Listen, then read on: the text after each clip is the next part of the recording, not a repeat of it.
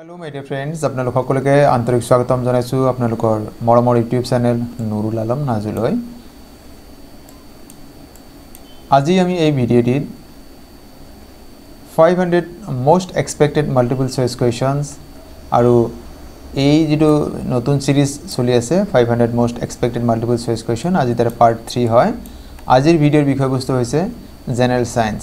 সাধাৰণ বিজ্ঞান সম্পৰ্কে আমি কিছু প্ৰশ্ন উত্তৰ জানিম। আপোনালোকে সম্পূৰ্ণকৈ ভিডিওটি চাব নিশ্চয়কৈ ইয়াৰ দ্বাৰা যথেষ্ট উপকৃত হ'ব।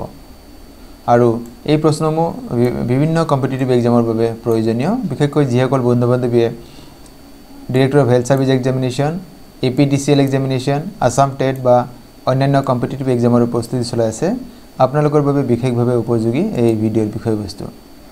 গতিকে সম্পূৰ্ণকৈ ভিডিওটি চাব নিশ্চয়কৈ ইয়াৰ দ্বাৰা যথেষ্ট উপকৃত হ'ব।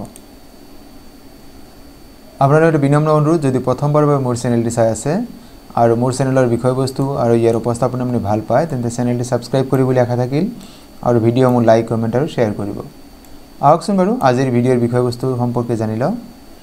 আজিৰ প্ৰশ্নসমূহ কুৱেশ্যন নম্বৰ 51 পৰা আৰম্ভ হৈছে। প্ৰথম খণ্ড যেটা পাৰ্ট 1 আৰ পাৰ্ট 2 জেনাৰেল সায়েন্সৰ যেটো ভিডিও আছিল তাত 50 নম্বৰ কুৱেশ্যন লৈকে আছে, গতিকে আজি 51 পৰা আৰম্ভ হৈছে।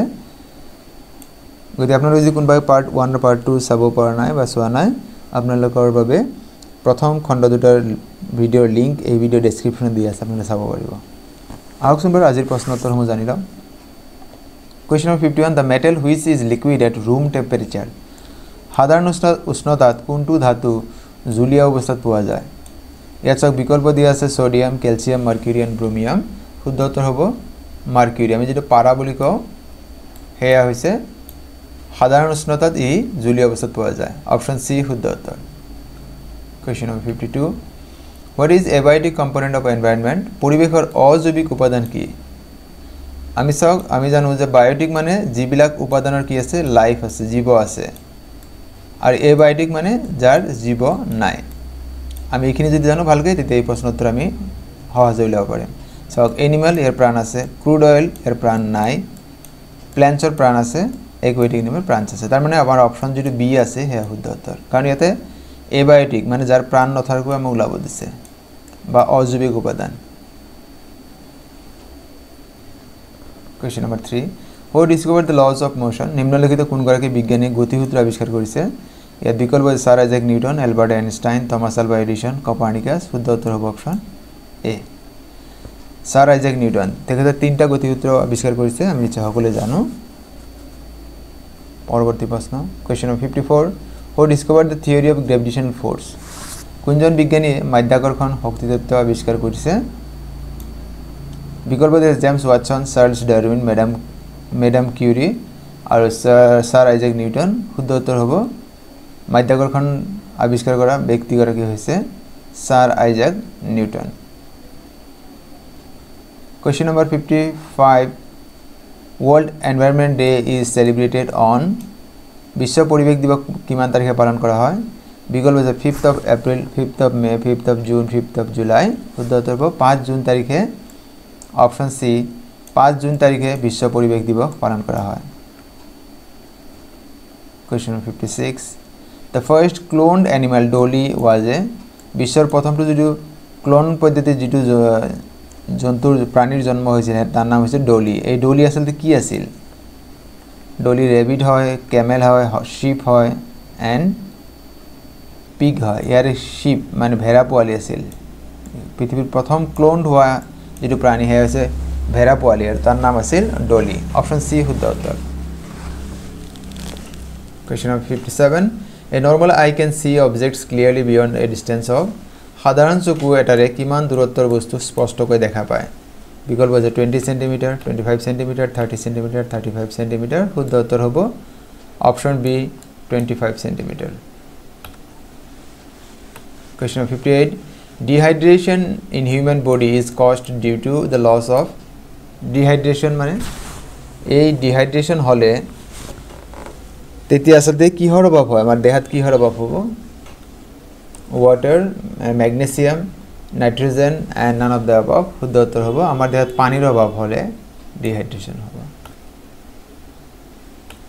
Question number 59, the major components of LPG? আমি যেটো LPG গ্যাস বুলি কওঁ যে লিকুইফাইড পেট্রোলিয়াম গ্যাস, ইয়াৰে প্ৰশ্ন হৈছে তৰলীকৃত পেট্ৰলিয়াম গেছৰ মুখ্য উপাদান হ'ল কি এলপিজিৰ মুখ্য যেটো কম্পোনেন্ট মেজৰ কম্পোনেন্ট কি আছে ইয়াত বিকল্প মিথেন বিউটেন প্ৰপেন এণ্ড ইথেন শুদ্ধ উত্তৰ হ'ব option B butane Question number 60. The name of the part of the body on which coronavirus affects the most. Coronavirus দ্বারা দেহৰ কোন অংগ বেছিকৈ আক্ৰান্ত হয় শুদ্ধ উত্তৰ হ'ব kidney liver lungs and heart শুদ্ধ উত্তৰ হ'ব option C lungs Question number 61. The average salinity of sea water is সাগৰৰ পানীত কিমান শতাংশ নিমখ থাকে লুণ থাকে শুদ্ধ উত্তৰ 3.5 5.5 6.5 and 4.5 শুদ্ধ উত্তৰ হ'ব 3.5 3.5 শতাংশ সাগৰৰ পানীত লুণৰ পৰিমাণ থাকে স্যালিনিটি যেটা আমি কওঁ 62 the layer of air around the earth is known as পৃথিৱীৰ চৌদিশে থকা বায়ুৰ আৱৰণটো কি বুলি কোৱা হয় ট্ৰপোস্ফিয়াৰ এটমস্ফিয়াৰ হাইড্ৰস্ফিয়াৰ এণ্ড আয়নোস্ফিয়াৰ শুদ্ধ উত্তৰ হ'ব এটমস্ফিয়াৰ বায়ুমণ্ডল আমি যাক কম Question number 63. Which of the following is used in pencil? Pencilot কি ব্যবহার করা হয়? বিকল্প দিয়ে silicon, phosphorus, graphite and charcoal. Charcoal. Option হবে আমার C. Graphite. 64. Who is considered as the father of modern science? Who is considered as the father of modern science? আধুনিক বিজ্ঞানৰ পিতৃ বুলি কোনজন ব্যক্তিক জনা যায় বিকল্প দিয়ে আছে sir Isaac Newton Galileo Galilei Alexander Graham বেল চার্লস বেবেজ শুদ্ধ উত্তৰ হ'ব Galileo Galilei Question number 65. The universal donor group of blood is কোন তেজৰ গ্ৰুপক বিশ্বজনীন ৰক্তদাতা বুলি কোৱা হয় বিকল্প যে O blood group, A blood group, B blood group and AB blood group শুদ্ধ উত্তৰ হ'ব O যেটো blood group আছে সেই O blood groupক universal donor বুলি কোৱা হয় বা বিশ্বজনীন ৰক্তদাতা বুলি কোৱা হয় 66 This type of mirror is used by the dentist to see the larger image of patient's teeth দন্ত চিকিৎসকে ৰোগীৰ দাঁত ডাঙৰকৈ চাবলৈ কোন ধৰণৰ দাপোন ব্যৱহাৰ কৰে শুদ্ধ উত্তৰ concave মিৰৰ convex মিৰৰ plan মিৰৰ all of the above শুদ্ধ উত্তৰ হ'ব কনকেভ মিৰৰ এই কনকেভ মিৰৰ যদি দাঁতৰ চিকিৎসকজনে ৰোগীৰ দাঁত ডাঙৰকৈ চাব পাৰে আৰু কনকেভ মিৰৰ মানে হৈছে অৱতল দাপোন 67 How long does it take for light to travel from the moon to the earth চন্দ্ৰৰ পোহৰ পৃথিৱী আহি পাবলৈ কিমান সময় লাগে 2.5 seconds 8.5 seconds 5.5 seconds 1.3 seconds শুদ্ধ উত্তৰ হ'ব অপশন ডি 1.3 সেকেন্ড সময় লাগে চন্দ্ৰৰ পৰা চন্দ্ৰৰ পৰা পৃথিৱীলৈ পোহৰ আহিবলৈ গতিকে আমাৰ অপশন ডি শুদ্ধ উত্তৰ question number 68 The smallest form of bacteria is known as ব্যাকটেৰিয়াৰ আটাইতকৈ ক্ষুদ্ৰতম আকাৰক কি বুলি জনা যায় বিকল্প আছে বেচিলি কোকি ভিব্ৰিয়া আৰু আছে স্পাইৰিলা শুদ্ধ উত্তৰ হ'ব option B কোকি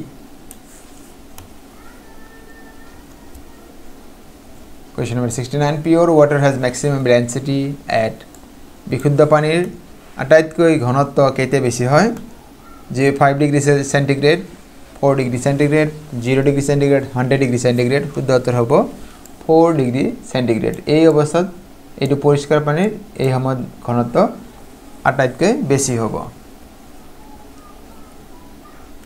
69 Milk contains -% of water গাখীৰত কিমান শতাংশ পানী থাকে ইয়াত বিকল্প 60 70 80 and 90 শুদ্ধ উত্তৰ হ'ব 80% গাখীৰত পানীৰ পৰিমাণ হৈছে 80% Severe deficiency of vitamin D results in মাত্ৰাধিক D ভিটামিনৰ অভাৱৰ ফলত কি বেমাৰ হ'ব পাৰে rickets night blindness beriberi and scurvy আমি জানো যে নাইট ব্লাইন্ডনেস আমাৰ A ভিটামিনৰ কাৰণে হয় গতিকে আমাৰ এই প্ৰশ্ন শুদ্ধ উত্তৰ হ'ব অপশন ডি rickets বেমাৰ হ'ব পাৰে ভিটামিনৰ D অত্যাধিক অভাৱ হ'লে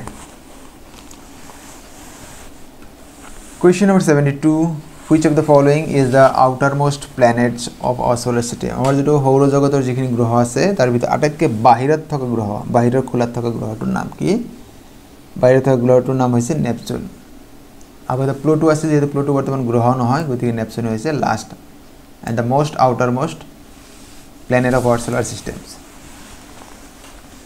Question number 73. The lifespan of red blood cells Lohit রক্তকণিকার জীবনকাল কিমান? Options are 100, 120 days, 110 days, 130 days. শুদ্ধ উত্তর হবে 120 days. Question number 74. The gas used in refrigerator to cool water. ফ্ৰিজৰ পানী ঠাণ্ডা ৰাখিবলৈ কি ব্যৱহৃত গ্যাসবিধৰ নাম কি? Methane, nitrogen, ammonia, argon. শুদ্ধ উত্তর হবে option C ammonia. Question number 75. What kind of energy is stored in the spring of watch? ঘড়িত স্প্রিংত কোন প্ৰকাৰৰ শক্তি নিহিত হৈ থাকে? বিকল্প আছে হিট, তাপ শক্তি, কাইনেটিক গতি শক্তি, পটেনশিয়াল স্থিতি শক্তি, কেমিক্যাল ৰাসায়নিক শক্তি। শুদ্ধ উত্তৰ হব পটেনশিয়াল অপশন সি শুদ্ধ উত্তৰ হব। আমাৰ বন্ধু বান্ধবীসকল আজিৰ ভিডিঅ'ৰ বিষয়বস্তু ইমানে আপোনালোকে ভিডিঅ'টি চাই কেনে পালে বা উপস্থাপন কেনে পালে আপোনালোকে কমেন্ট যোগে জনাব বুলি আশা থাকিল আৰু আপোনালোকে আপোনালোকৰ মূল্যৱান দিহা পৰামৰ্শ আগবঢ়াই থাকিব যাতে পৰৱৰ্তী ভিডিঅ'সমূহ আৰু অধিক মনোগ্ৰাহী কৰি তুলিব পাৰো গতিকে আজিৰ এই ভিডিঅ' আপোনালোকে সম্পূৰ্ণকৈ চোৱাৰ বাবে আপোনালোকলৈ জনাইছো অশেষ ধন্যবাদ।